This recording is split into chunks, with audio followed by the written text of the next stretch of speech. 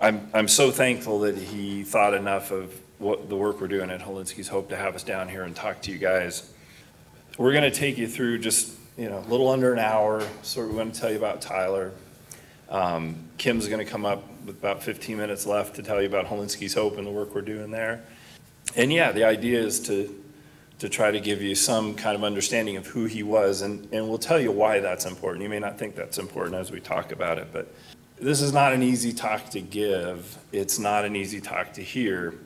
But as we take you through this is slightly modified from the same version we give the kids. So we wanted you to see what it is we're doing as well. So think of this as the audience of being, collegiate student athletes, high school student athletes. So you know what the message is and the conversations we're having with them. There's no way to go through an hour and tell you about one kid, right? It's somebody that you love and care about. So we're going to give you some stories that kind of go along with this. But maybe the easiest one to do, and we do this for the kids as well, there's a lot of detail and stuff that you have to fill in the blanks yourself. But we start off with a little video, let you walk through that. It takes about 2 minutes, and we'll come right back and get into our first Tyler talk here.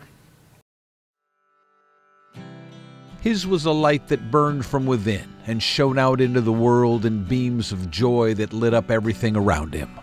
No, not one time. Have I ever seen him down, ever? He really was this bright light in a room, and it almost as if the weight of the world was never on his shoulders. He always stood tall, he always had a smile on his face. Breezy, bright smiles. His smile is beautiful. And when he smiles, his eyes get these little lines. Laser beam throws. And I know that I'm going to be going to a great program in Wazoo and playing for head coach Mike Leach. I can't wait. I'm excited. He is a real easygoing guy. He's everybody's type. And moments of sheer electricity that ignited a legend. And he left and he went to Pullman because he loved the people. What he did on a Saturday night on the Palouse. Against Boise State, against all odds. Touchdown, Washington State! I mean, he played like Superman, almost. Will be talked about forever. A rush of 4, Hilinski has his left. Clark made it, the catch made to the 20-yard line, Morrow to the 10, runs for the win, dives for the pylon. Touchdown, Washington State! Touchdown, Washington State if it stands. The ruling on the field stands. Touchdown, Washington. It's a comeback for the ages, an all-time Cougar win. They carried him off the field that night, under the lights. There were a lot of things right with Tyler Hilinski, but there was something wrong too, something dark and ominous that took hold of his soul and wouldn't let go. Finally just kind of opened up and said, I'm sad, but I can't base the sadness off anything. I can't pick one thing that I'm sad about. It's just an overwhelming sadness. That overwhelming sadness was depression, mental illness. A week after Tyler took his own life, hundreds and hundreds of people gathered at the Cougar statue in front of Martin Stadium. Not a word was spoken, but 1,000 questions were asked, and they are still being asked. If even the brightest and the strongest are no match for the disease, what chance do the rest of us have? If you have a sprained ankle, you go see the trainer. If you get hit in the head, you got to go through a concussion protocol. And we have to start to treat, some of this mental illness stuff the same way.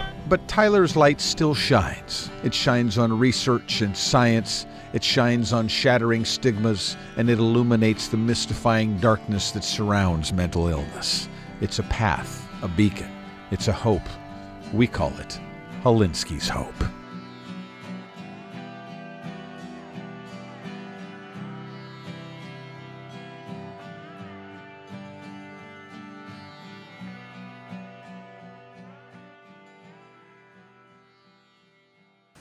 I should have mentioned also there's going to be a lot of football talk and examples and stories, so I'll apologize for that now. But that's really what our boys did. That's what Tyler was. He was a quarterback, played football. That was his sport. We spent the last 3 years telling people that you're much more than your sport, so you're going to hear that over and over again today. But a lot of football stories just because that's where they're from. It doesn't make it more or less important. It's just where we were. So let me get into this a little bit with Tyler, or about Tyler. Kym and I have 3 boys. Kelly, you saw Kelly in the video. My younger son, Ryan, used to play at USC. Now he plays at Northwestern. He's up there right now, as a matter of fact. And those guys are A-type personalities. You know, when they walk in a room, you kind of know what kind of day they've had, what kind of day they're going to have, what day you're going to have. But Tyler was a little different. He was more of a B-type personality, you know, passive to a certain extent. Between the lines in sports and stuff, he was hyper competitive, but he was sort of the easygoing guy. He was a peacemaker in our family. So when you have 3, you know, there's never a tie, and so he was always the guy we could count on to sort of make sure everything went smoothly. And he was a really, you know, for the purpose of this conversation, he was a great athlete. You know, he did the things all you guys are doing, working hard, and first guy in the weight room, last guy out. Those aren't just sayings. Those are some of the things that the guys practice, and Tyler was one of those. And we make this comment often, you know, there's nothing about mental health that sort of allows you not to be tough in your sport, right? Those aren't mutually exclusive. You can be very tough, and you can be hardworking, and you can do all those things. But if you're struggling with something that, you know, you're thinking about hurting yourself or somebody else, that's a whole different world that you need to take care of. And Kym and I, we're not licensed mental health practitioners, we're not public speakers, we're simply telling a story, and we think it's important because there's a lot of Tylers out there. You know, you hear this on every team. Well, they've got some great leaders and some happy people and some talented players, etc. And that was no different. But what we ask the kids often is, unless you've had this in your family, unless you've struggled with mental illness yourself, or your family has, or you have a history of it, you know, what is the picture of that? What does mental illness mean to you? And, you know, often they get those images from the media, whether TV or movies or the internet. You think of, you know, some of the words that we use. We try to watch our words more carefully, but insane asylums, you know, does that picture come up? Does a favorite movie come up? I can tell you what doesn't come up for them is a picture of Tyler. Right? This is not the picture I think of when I hear that somebody's struggling with their mental health. I do now, of course.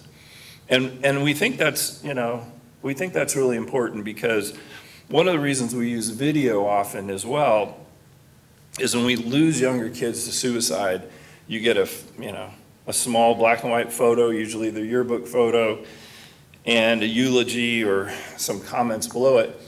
And it really, and then that's what you have, you know, that's just how it's done.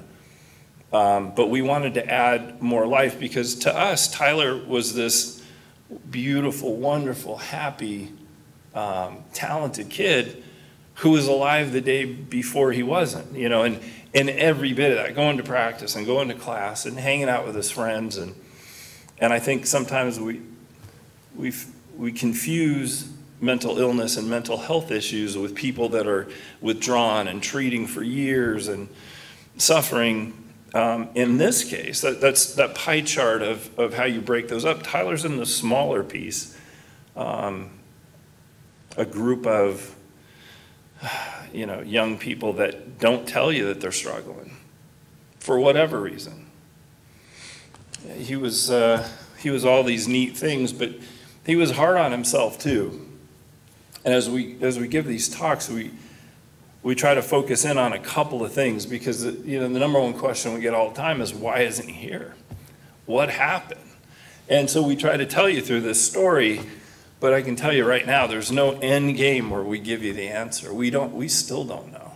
I mean, that's the truth of it. We still literally don't know. We know a lot more than we did now, or we know now than we did then. But so one of those examples, I'll give you a couple, but one of those examples Nobody likes to lose, right? You don't want to fail a test. You don't want to break up with a girlfriend or boyfriend.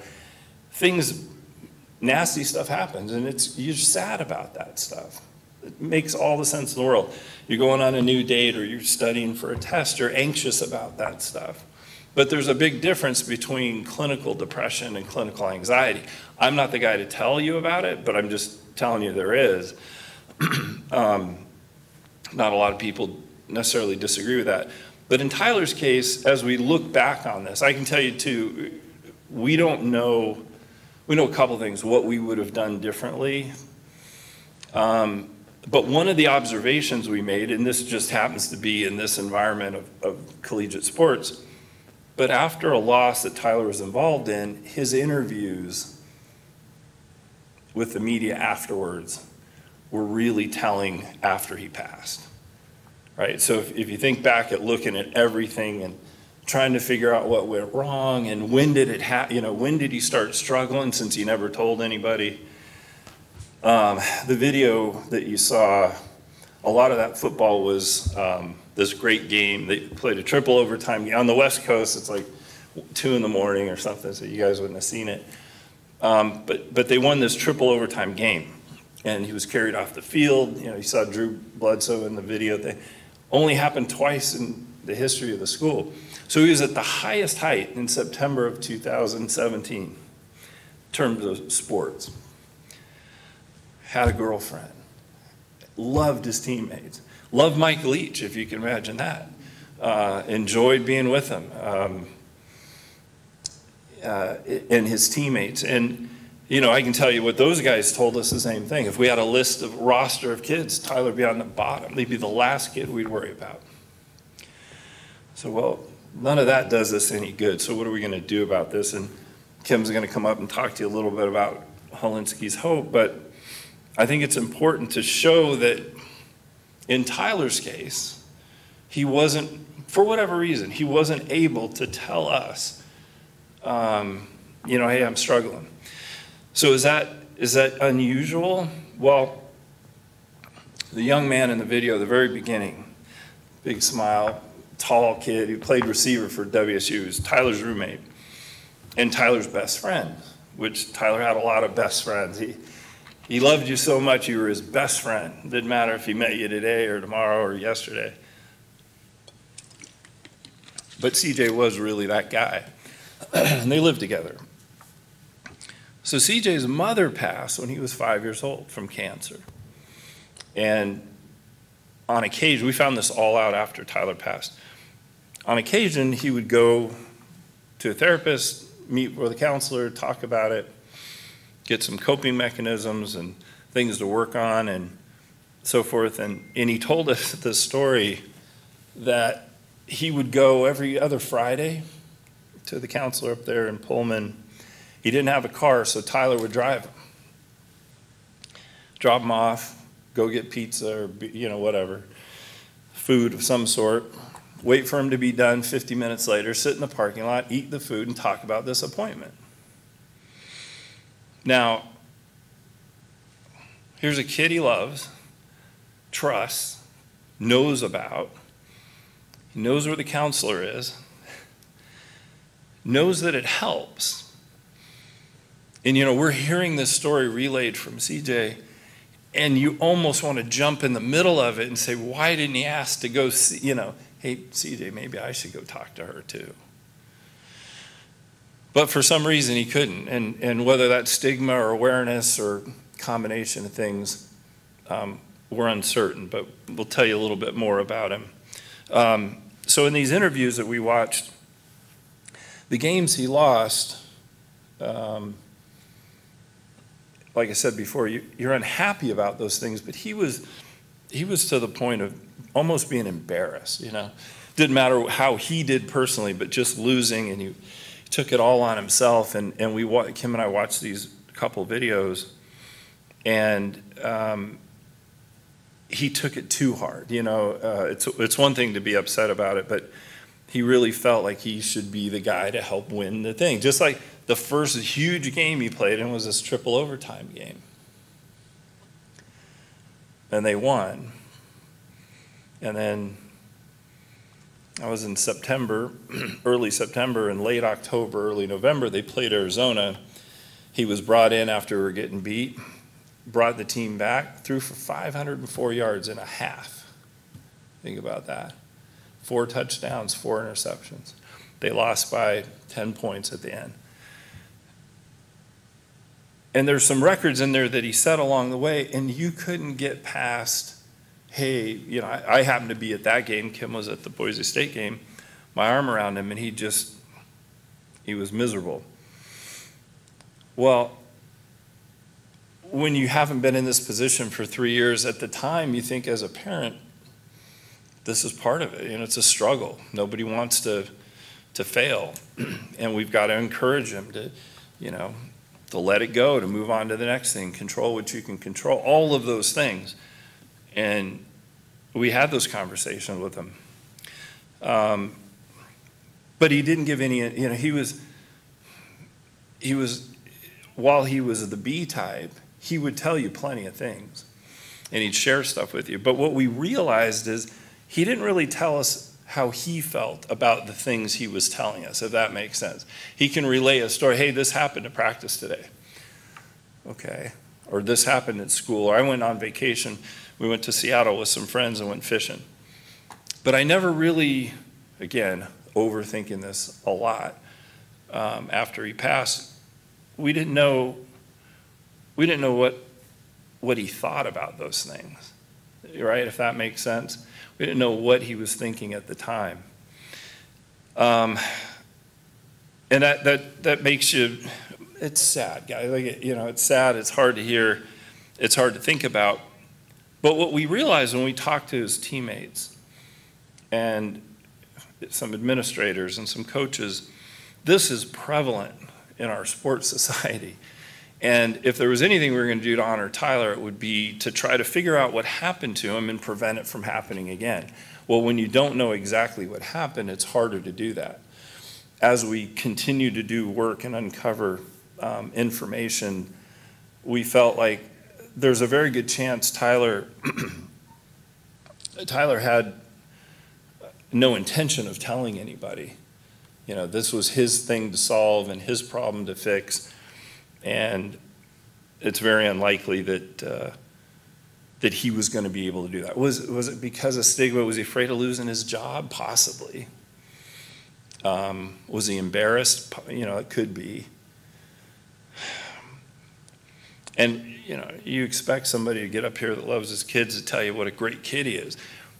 But he wasn't perfect, obviously. He was perfect to us. We loved him, and he was just the greatest kid. And what we often say is, we just wish you could have met him.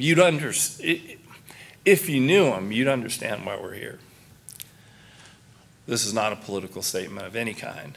But we live now in South Carolina, and if you have guns and you go hunting and fishing, we just ask you to take care of them responsibly. Most people that we talk to that are gun owners do that. Tyler died by firearm. I'm going to walk you through that day a little bit just so you can understand what we think happened. There's a lot of nasty stuff that happens when your son dies. You have to talk to a coroner. You have to do paperwork. You have to meet with the police. You have to meet a lot of unhappy people when you're, you know, beyond help at that point. And one of the first things Kym and I did when we got up there is we had to meet with the coroner. And I can't, you know, you don't recall everything vividly, but I remember at one point she said, very early on, she said, Mr. Hilinski, I want you to know that Tyler took his life in a way that wouldn't hurt anybody else. And I don't know why that one stands out among all the other things, but she said that, and I remember just being furious. Like, he was well enough to make sure no one else got hurt physically. He destroyed our family. So that doesn't make a lot of sense to me. What kind of, you know, decision making was he capable of at that time? But I'll tell you why I say that later. And there's things like that. You know, you have to go through some difficult things. he left a note, and we've never made that public because it doesn't really help. It's not a dear mom or dad letter. It's not a here's why I had to leave. Unfortunately, it was logistical in nature, and didn't make any sense for him to have written it or for us to share it. So you can imagine, first you're devastated because you're missing the person you love so much. And then you immediately start to ask, how in the world could this happen? Now, Tyler wasn't perfect. He was a bad driver. And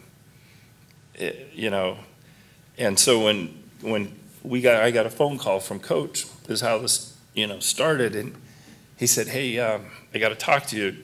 Tyler missed practice. It was like 2:30 in the afternoon. Tyler missed practice, and he's missing. Like, this is all stumbling out of his mouth, And it was a recruiting coordinator coach that made the call. Leach was on a plane on his way back from Tennessee, I think. So he told us Tyler was missing. Tyler had missed practice ever, right? It just wasn't a thing for him. Didn't make him good or bad. He just didn't do it. So that immediately raised the bar of concern. And he said, the second thing he said, at least the second thing I heard, was, we're going to file a missing persons report. Now, this has all happened like in 10 minutes, 30 seconds of the phone call, before which we just thought, hey, we're going to see him next week or the week after or whatever. And so it all came obviously very quickly. And we think, ultimately, we think they knew what happened already when they called us and didn't know how to say it. We found out very shortly after that they found him. So let me tell you about it, just so you understand, and hopefully it makes sense to you. So Tyler went out. This is a Saturday.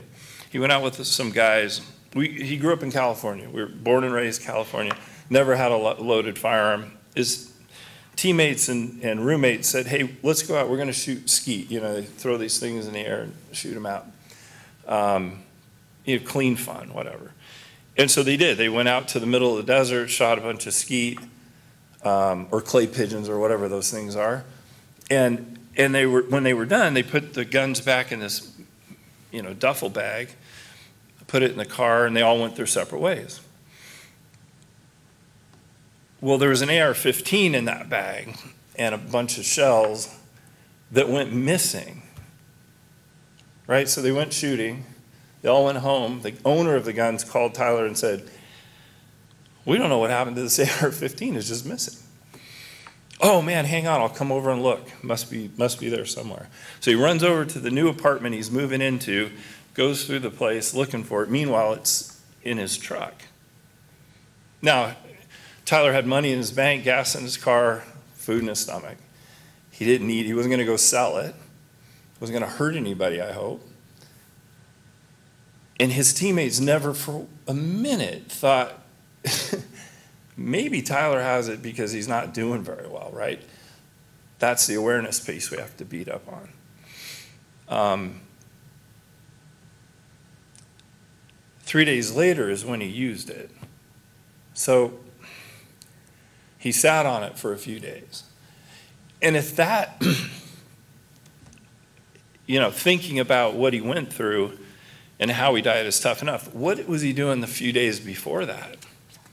Right? He was thinking about it. He was struggling with it,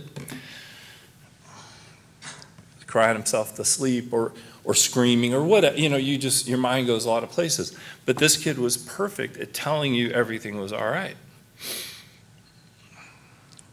When we got up there, of course, we found his laptop and his iPad right away. We got into those right away, and the laptop, I'll spare you laptop had some schoolwork on it, and his iPad had a bunch of football on it. We couldn't find his phone. It wasn't on his person, it wasn't in his apartment that we were aware of. Kym and I went outside and searched anything that an iPhone can fall in, we looked. Couldn't find it. And again, keep in mind, we're looking for something and not processing Tyler's never coming back. So we left. The reason we were looking for it, of course, was to find out why. Maybe there's something there. Maybe he was searching for something. Maybe he was talking to somebody. Maybe he texted somebody. And so, you know, we went home without it. And Kym got a call from the chief of police who said, hey, Ms. Hilinski, we found Tyler's phone. Wait, 6 months later. Where was it? Oh, it was in his apartment. And I tell the kids, in the Pacific Northwest, it's cold. And so they have these little heaters, you know, that line up against the wall. They look like long toasters, and just radiant heat comes out of them. So he had slipped that in and just dropped it in there. And that had his ID in it, and his Coug card, and some money. And that was the last thing he had. You know, besides that AR-15, that was the last thing he was holding. Like, what? Was he hiding it? Who knows? But obviously, he didn't want somebody to find it. Sorry, I know I need to speed this up. We had the phone sent to us. We plugged it in, charged it, and we couldn't get in it. Now, among other things, Tyler, his passwords are 1, 2, 3, 4. You know, all ones, all T's or something. And so it was unusual for one of Kym or me or his brothers or his girlfriend not to know what that password is. Now, there's a break in the story because we send this out to get opened is what we need. We need to get open without the data being destroyed. And you have to understand, we think this is the answer, right? This is going to tell us what really happened. And again, a much longer story, but it's very difficult to do this without destroying it. So we were able to find that company. That company was very helpful, though they don't work with individual people. They work with the FBI and so forth. And they broke the phone, they passcode, and said, hey, we got it. They took all the data off, put it in a big drive, hyperlinked a bunch of stuff to pictures and videos and so forth, and said, here's all of it, you know, we'll send it back to you. So we get it back. As we look at it, what I remember is there's this little yellow sticky tag on the face of the phone, and it said PW, you know, password, and it had 6 numbers underneath. Like, those don't, like, just intuitively, they didn't make any sense. They don't fit the pattern of it, you know, it's not across, down, up, and over, or whatever. And so that's strange. What was he, at that time we didn't know it, but later we found out he had changed that password a couple days before he died. So that made more sense. So we put a lot of effort into that, and Kym and my sister, I remember I was on the road and they called me and they crying and they said, I think there's only one English language word that fits this, and that is sorry.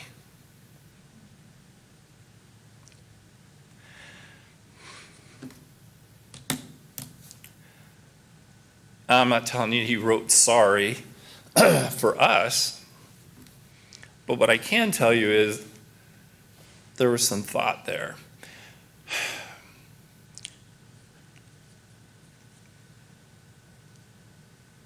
And I think when you're desperate, you know, you look for that stuff. But either way, whether he was sorry about something and entered that in every time his phone didn't work or, you know, shut down, or he left it as a message for us, it just speaks to volumes of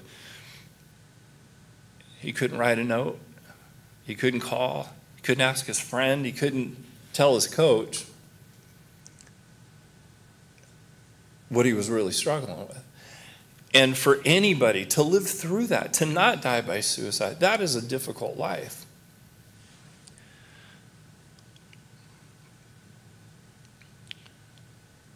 So we decided, you know, and Kym's going to share this with you, we decided to do something about that. And I told you that story about the coroner because one of the other things she said was, you know, people that die by, especially young kids that die by suicide. At 20, Tyler was 21. And he, as I mentioned, never talked to anybody, never told anybody he was struggling, didn't appear to be, right? Was healthy. He was a college athlete and playing the game that he loved with the people he loved. And she told me, you know, Tyler, the kids of those age don't really want to die. They just want to be out of that pain. And, you know, it's hard to imagine how much pain that is, right, to go that way. I think there's a couple other, you know, pieces that may or may not be meaningful. We try to stay out of the statistics of this stuff and humanize and tell you the story about a kid seemingly had everything and is no longer with us. And then Kym and I were mailed this statistic from one of the former players. It was really this first line of this PowerPoint, the second leading cause of death. Now we know they're younger, they don't have disease process to fight with and so forth, but these aren't kids. You guys aren't kids at 21 that decided, I've done everything, I've seen it all, I had a good life, it's time for me to go. That's not the decision-making process you need at 21. Suicide is not an answer to any of that, obviously. But for somebody that has it all together, you would think, oh, of course, they're going to get to that final stage, you know. Yeah, I lost a bowl game. Yeah, I broke up with a girlfriend. I got a parking ticket. You don't add those together and say, well, when that happens, people die from suicide, right? We sit in here as hundreds of kids. Raise your hand if you ever had a parking ticket, got a C on a test, got yelled at by a coach. Of course, that's the college experience. So there's more to that. There's much more to that. And what we found was, and I hope you can appreciate this, we're pretty good at ACLs, right? And orthopedic injuries. We're made unbelievable strides. But we don't treat mental health with the same care and conviction yet. And I think that's putting our youth at risk.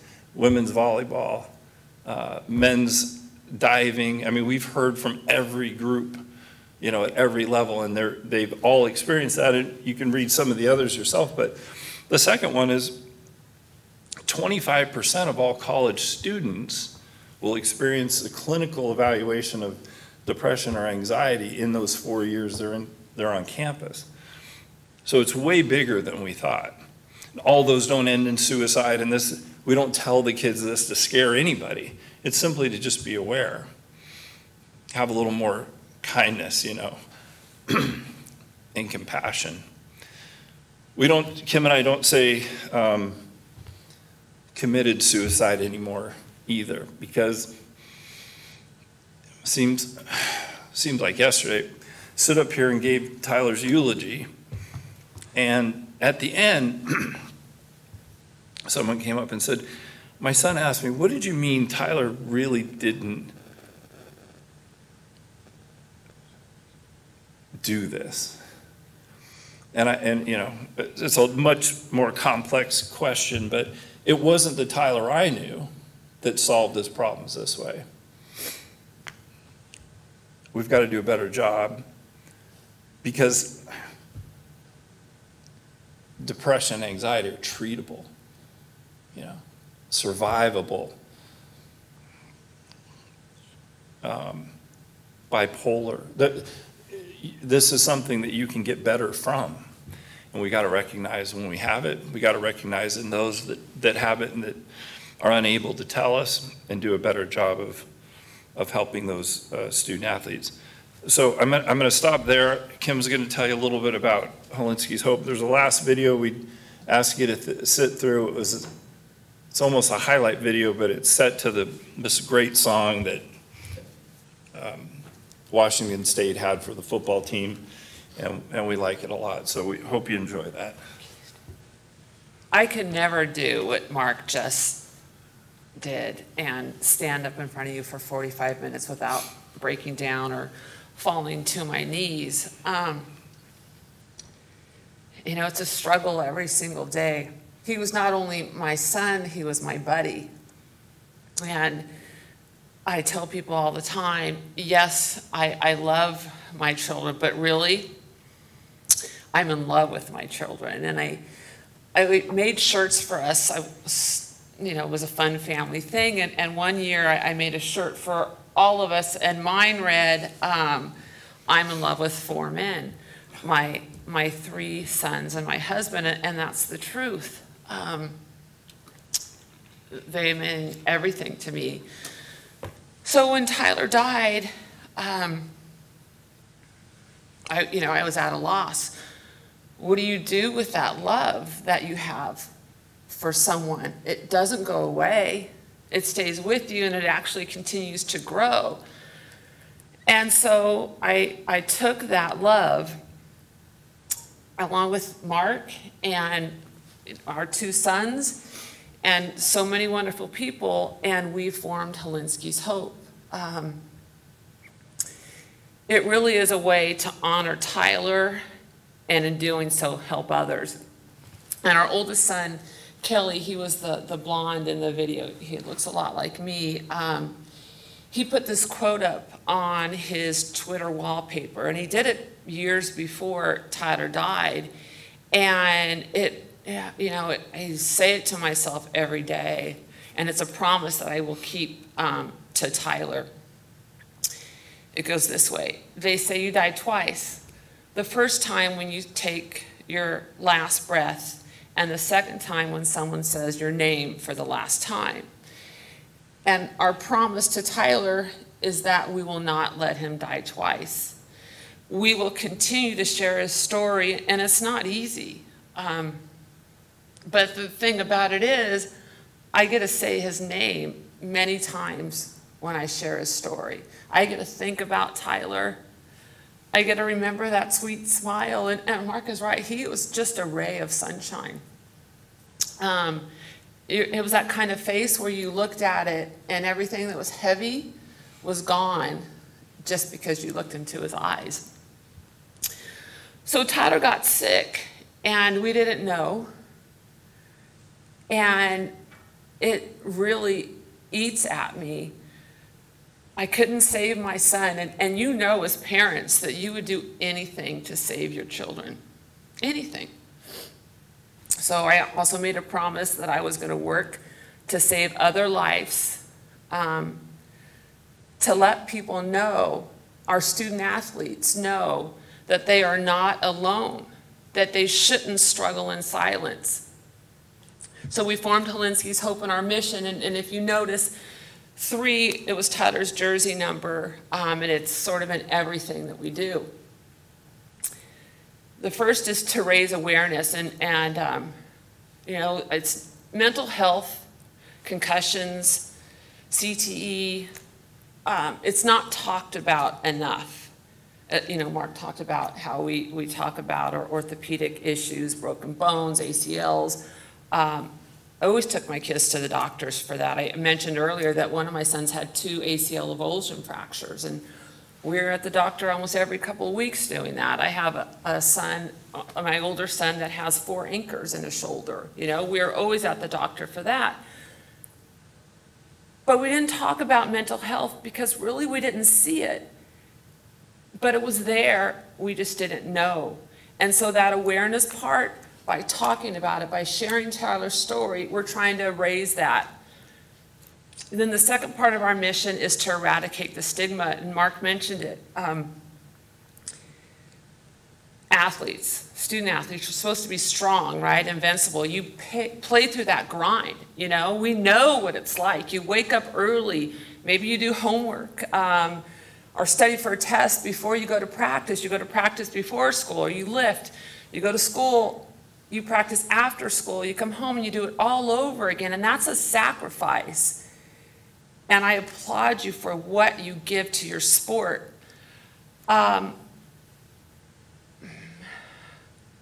But reaching out and asking for help, letting people know that you are struggling, that you're anxious because maybe you lost a game, or you're anxious for the game that's coming up that Friday or Saturday night, there shouldn't be a stigma attached to it.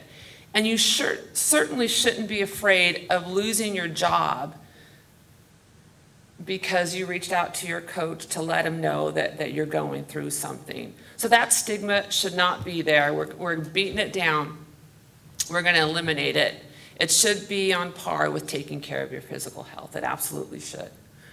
And then the third part of our mission was, yes, we want to do those two very important things, but education isn't very important to us as well. So yeah, we tell you you need to take care of your mental health, but then how do you do it? You're taught from a very young age how to eat properly, right? The right vegetables, the fruit, how much you should sleep, you know, but are you really ever taught how to take care of your mental wellness?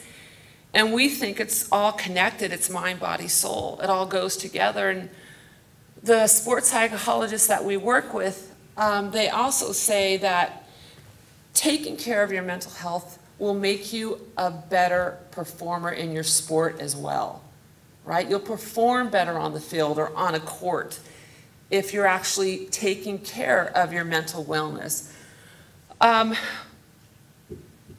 We don't think Tyler knew he was struggling.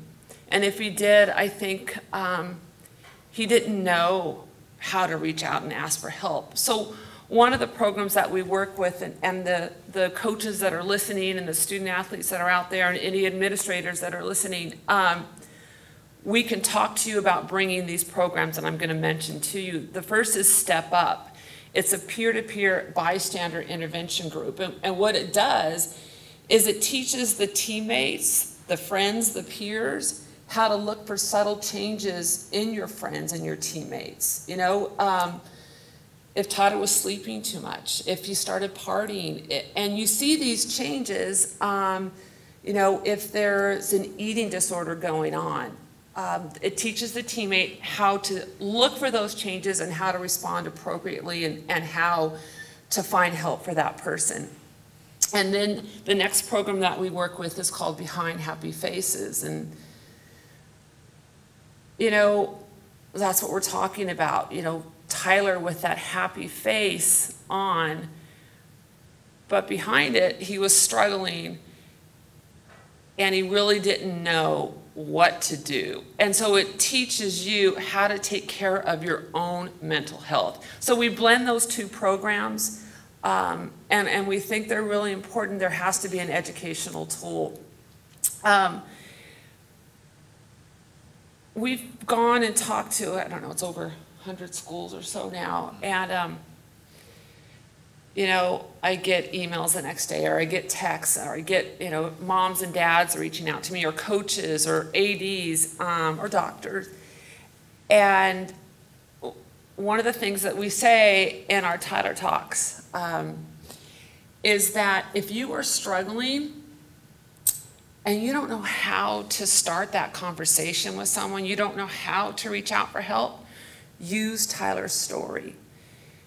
And so the people that respond to me after our talks will say, Mrs. Hilinski, I did what you asked. I sat down with my mom and I said, you know, I was at this talk tonight and they shared a story about their son that passed by suicide and he was struggling, and Mom, I'm struggling as well. So if you're out there and you don't know how to ask for help, please start with Tyler's story. It would actually mean a lot to me, and I know Tyler is watching, and it would mean a lot to him too. And know that there is always help, and that there is always hope. And our family and our foundation is here for you. And we appreciate you, student athletes, and we appreciate you for having us here and letting me tell you about my beautiful son. It means a lot. We started something this past football season. It really took off in the SEC, and it was called College Football Mental Health Awareness Week, hashtag 3-Day. There's that number 3. And it was one of our ways of raising awareness and also reducing the stigma. And what happened was, in a stadium of 100,000 people, in the first play of the third quarter, everyone would stand up. And we'd say that it's the loudest silence you've ever heard. And the first person I ever saw do it was Nick Saban, who was standing right in front of us alongside of his football players. And South Carolina is playing Alabama at home. And everybody stands up and raises 3 fingers. And the beauty of that is that, yes, it's Tyler's number, it's 3, but really it lets those players on the field know, and every player in that stadium, every athlete, and those watching on television, that we love you, we support you, and we appreciate all you do to bring us, your fans, so much enjoyment. And the other wonderful thing about it is, and we've heard this many times, is there'll be a dad there, and his younger daughter or son is standing next to him, and they're not really sure what's going on, and they ask, you know, Dad or Mom, what are we doing? Why are we standing up? Why is it gone quiet? And the dad will say, oh, this is about mental health. Let's start talking about our mental health. So it's a way to start a conversation, and again, let our student athletes know how awesome we think they are. And awesome was Tyler's favorite word, by the way. So I want you to remember what I've told you tonight. And I don't want you to remember my sad Tyler, the one that's gone, because I still think he's here with us. I actually think he's in this room trying to keep me from crying. But I'd like you to remember him this way.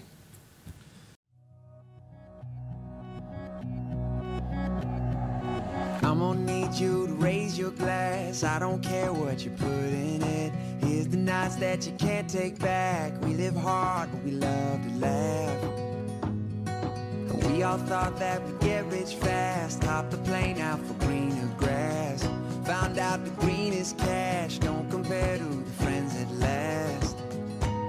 See, we won't forget where we came from. The city won't change us. We beat to the same drum. No, we won't forget where we came from. This city can't change us. We beat to the same drum, the same drum.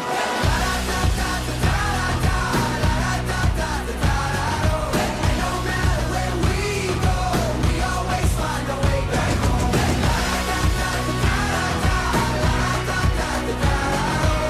No matter where we go, we always find a way back home. So here's to the cheap sunglasses, Red Bull and minivans, and people who had your back when the world didn't understand. See, we won't forget where we came from. The city won't change us. We beat to the same drum. No, we won't forget where we came from. The city can't change us. We beat to the same drum, the same drum.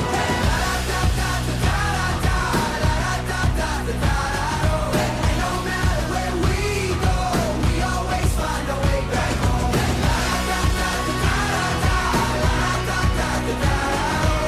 No matter where we go, we always find a way back home.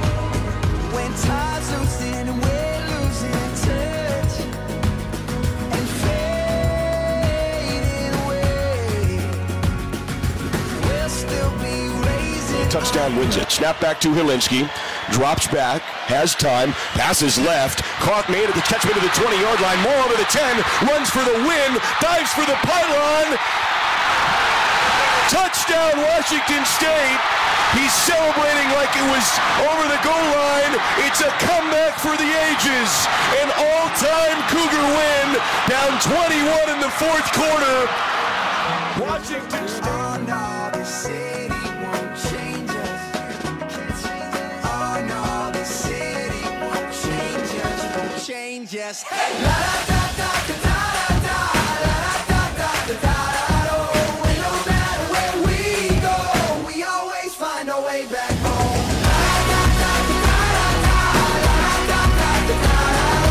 And no matter where we go, we always find a way back home.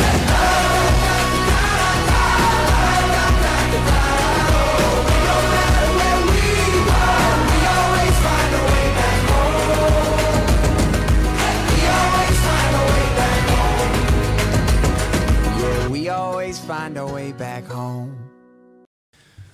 right, that's it for us, guys.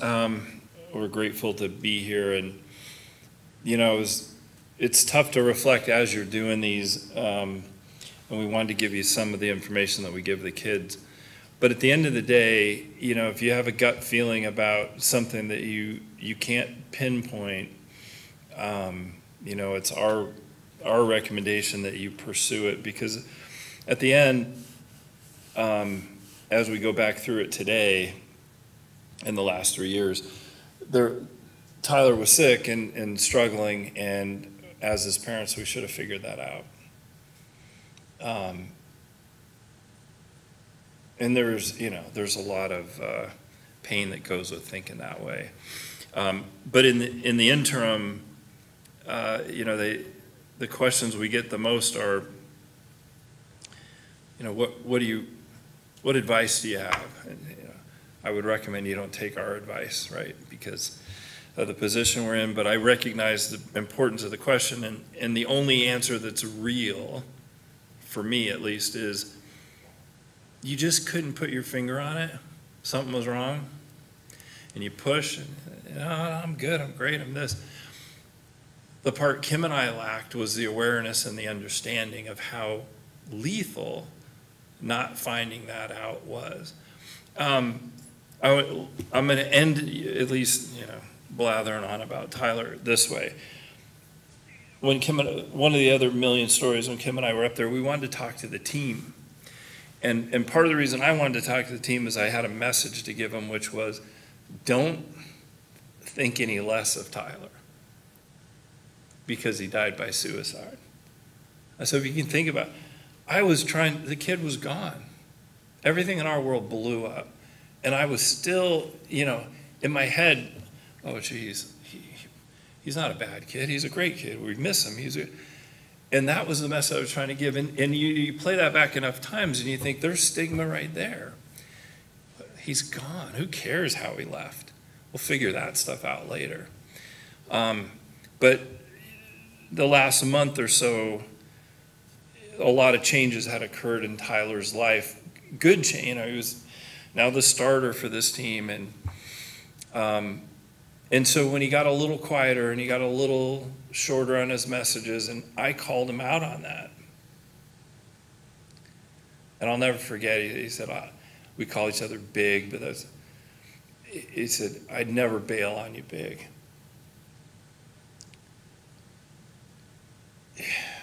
How much that hurts today, thinking of bailing on, I mean, it's the worst bail in history, right? I think Kym and I put this together not that long ago. When I tell you the story about CJ, it was Tyler's thinking, my guess, that he didn't have a reason to be sad. CJ's mom died. You know, my mom died. I'm sad. Of course you are. That's why he's going. This is a conversation I have with him. That's why he went. He had a reason. I'm sad. I can't get out of bed. I can't go to sleep, or whatever those things that we didn't know were going on. I can almost bet $1 that would have been his answer. And that, you know, he's just not meant to be here for some reason. That escalation happens in 100 days. And so we try to share that. I know it's a tough story. I get it. I'm sorry about that part. But I also, you know, wish his teammate had been in this room, you know, his coaches had listened a little bit, or the parents if they were able, because it's going to take all of that and more to get better at this. So thank you guys for listening and putting up with us, and thanks so much.